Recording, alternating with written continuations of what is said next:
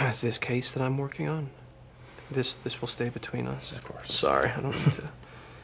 It's a double murder case.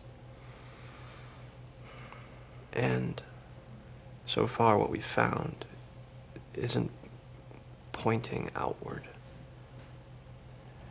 if you know what I mean. Most of the evidence so far points inward, towards the early days of our people, to beliefs that I've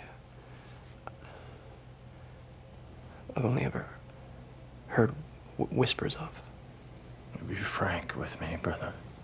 One of the suspect's wives, she used a term, blood atonement, saying that some sins were so wicked that the only way one could be cleansed of them is by spilling the sinner's blood on the ground. And she said that these ideas came from the words of our prophets. What are you asking me?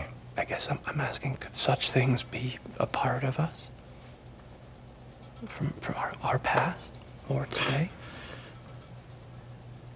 Brother Pyre, I'm not an academic, nor am I trained as a historian, and so I never concern myself with such deep dives. Do you understand what I'm saying? No, I'm not sure I do. I don't go digging in the past. And neither should you.